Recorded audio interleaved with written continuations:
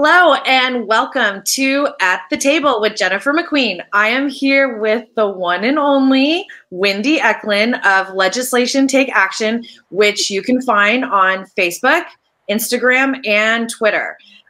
We may have become slightly familiar faces to some of you from our recent fight against AB 1316, and now we are here again full force to rally the troops against the governor's proposed independent study changes in California's Department of Finance trailer bill language.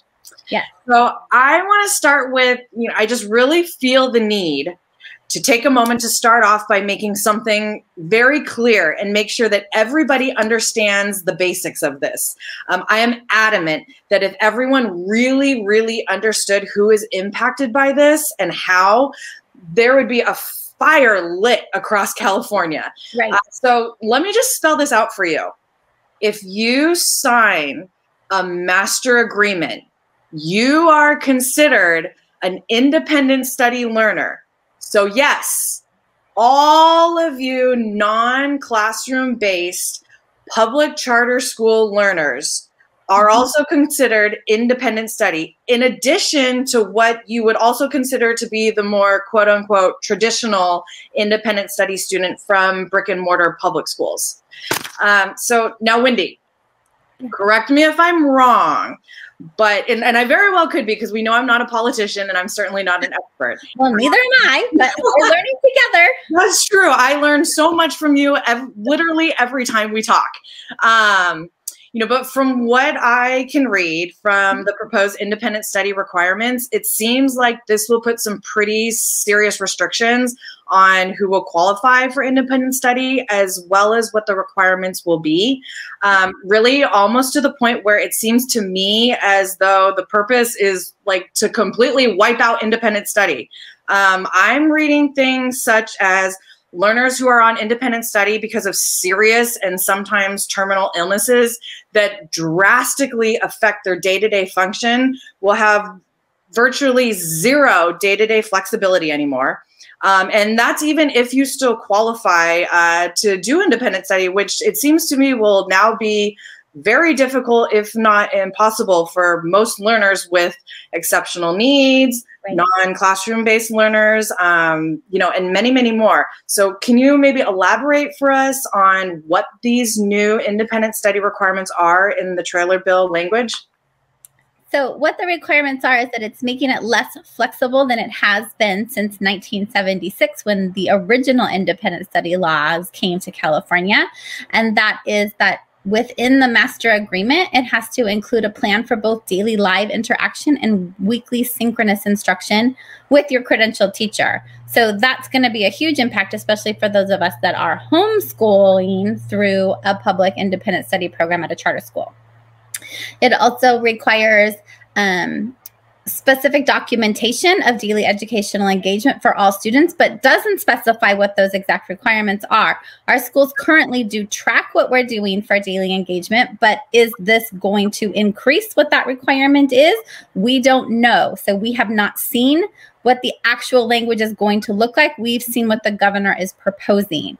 It also requires that an independent study board, so either the board that oversees the charter school program or the county office of ed program or the school district program, has to have a board policy to include a plan to transition pupils out of independent study if requested. Well, a lot of these schools don't have a non-independent study option. They're only independent study schools. So what is going to be acceptable with that plan? Are they going to have to start a classroom option? We don't know. So we need to see what that's going to say. So those are just kind of some of the really concerning things. It's also put in a lot of requirements on the CDE to create a digital form for the education agencies to use to report daily participation and weekly engagement between the student and the school or that credentialed teacher. So what is that requirement going to look like? That's not something we currently have within our charter schools.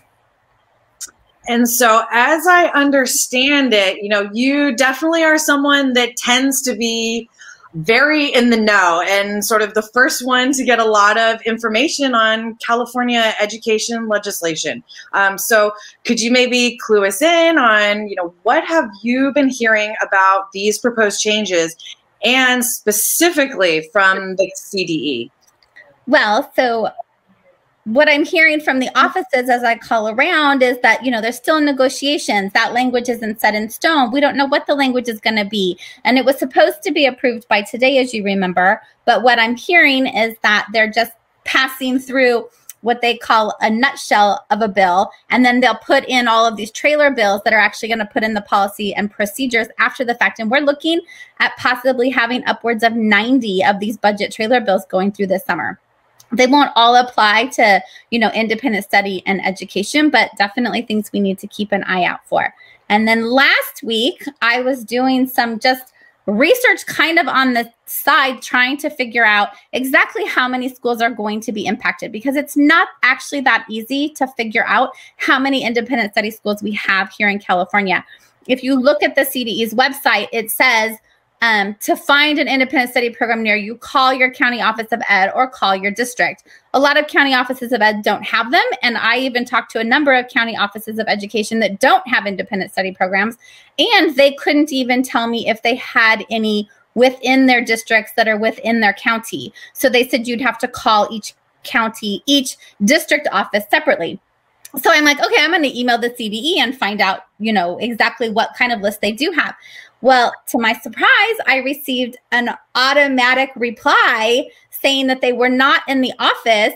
But the scary thing about this auto reply is that they stated at the end of it that they're going to be holding these webinars to review the new independent study requirements and answer people's questions. So why is the CDE preparing webinars for laws that have not been passed? We don't even have bill numbers for these laws, but yet the CDE has been clued in to the fact that these changes are coming. So are these changes already agreed upon?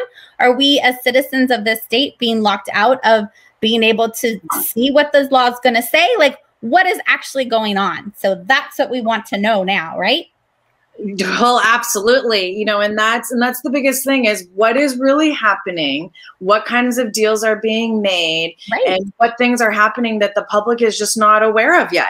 Right. And I definitely understand how it may feel and very well does feel a bit overwhelming and frustrating to hear that the CDE seems to be preparing already for these proposed changes. And honestly, most of us are still recovering from our opposition to AB 1316 still, right. But I can't say enough and I can't stress enough how crucial it is that everyone watching right now understands how much bigger this is than AB 1316 and how important it is to mobilize every single person in every single district. You cannot assume that others are aware or that they know what's going on. It was absolutely astounding to me when we were launching our opposition to AB 1316, how many charters were completely unaware that AB 1316 was even a thing.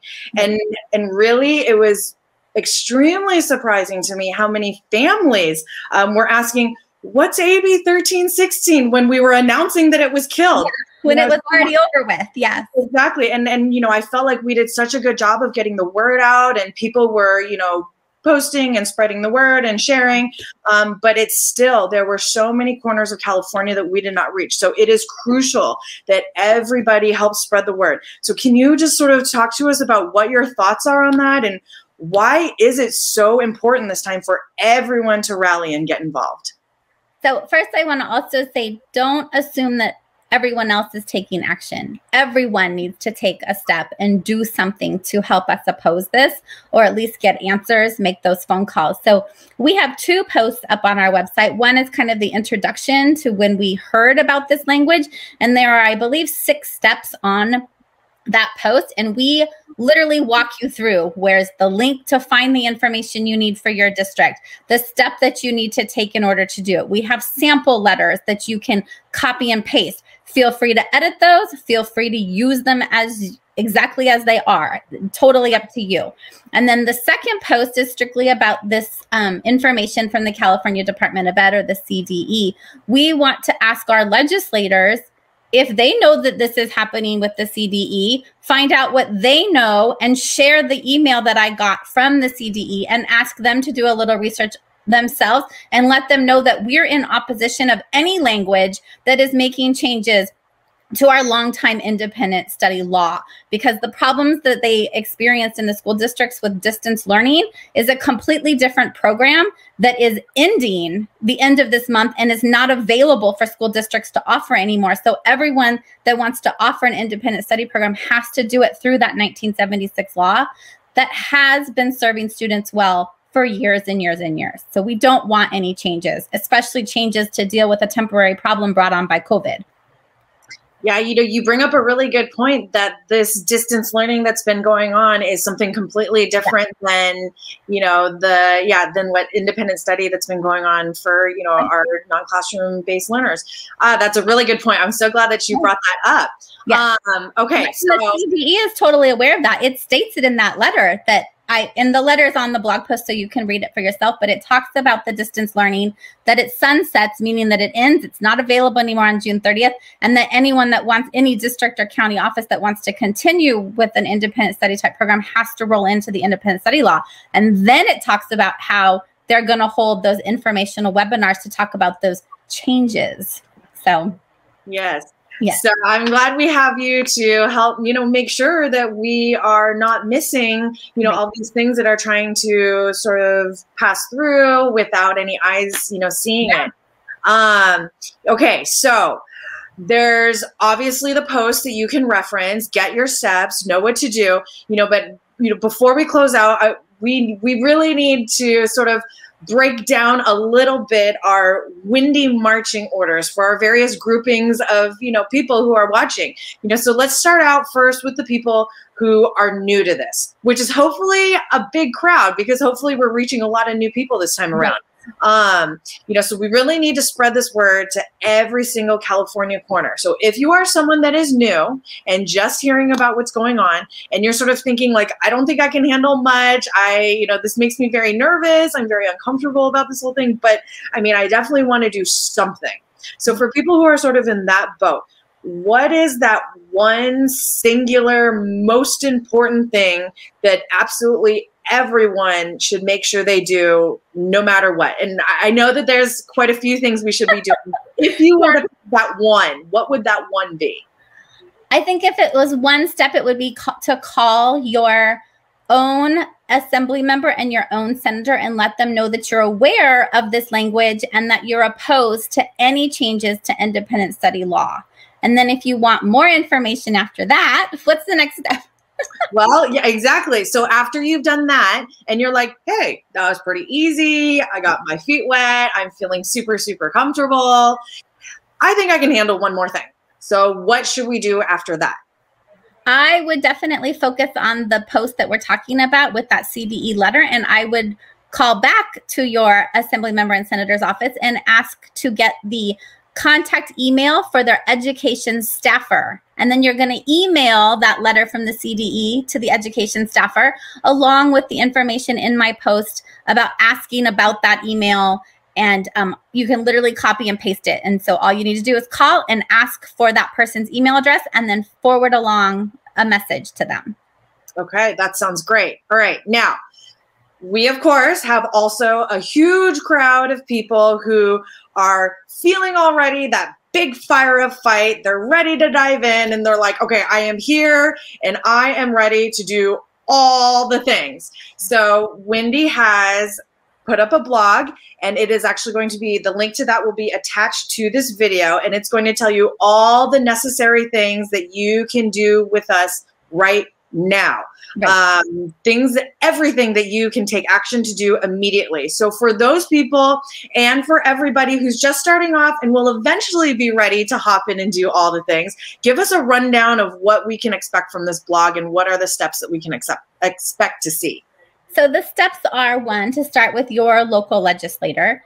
Then next would be to move past that a little bit and go ahead and contact, if you have your nerve up, contact everyone that's on the budget committees and find out what's going on there and oppose this language there. And then also the next step would be to contact Assemblymember Rendon, who is the speaker on the Assembly side, and then Senator Atkins, who is in charge on the Senate side, and let their offices know that you're opposed to this and all that information that we have. So it's all laid out in totally clear steps for you to follow in 2 different blog posts that we'll link to. Okay, that sounds great. And thank you for all that step-by-step, because I know for me it makes it so much easier when I just feel like almost like my hand is being held a little bit and I know I'm not messing anything up and I'm doing everything correctly. So I know I really appreciate all the posts and all the blogs and all the step-by-step instructions. Well, I try to make it as easy as possible, but remember, it's not always an easy process, but I do try to lay it out literally step-by-step for everybody. Yes, no, absolutely. Yeah, it's great. And we really appreciate all the work and the time that you put into that, for sure.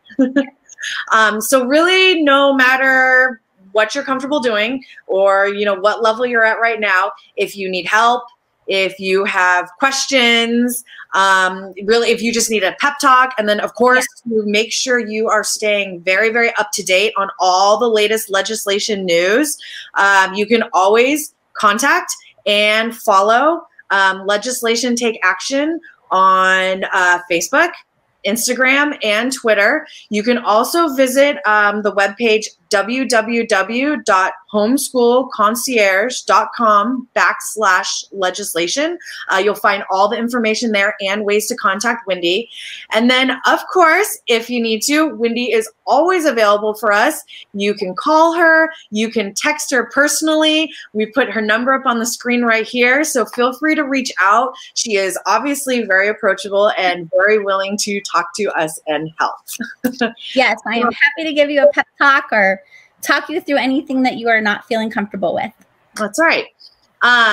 Windi, I have to really, really thank you for being such a wonderful guest today. I really always love chatting with you. I always love chatting with you on and off screen. Yes, me too. So thank you so much for coming and for giving us all the info. We always appreciate it. Also, please subscribe to my YouTube channel for future videos on this and other things. We have a homeschool curriculum review coming up where I interview experienced homeschool parents on their favorite curriculums. And then after that, we have homeschooling on a budget, where experts such as Windi will be sharing with us how they have successfully homeschooled without breaking the bank. Right. So thank you again for watching, and we will see you soon. Bye, everybody.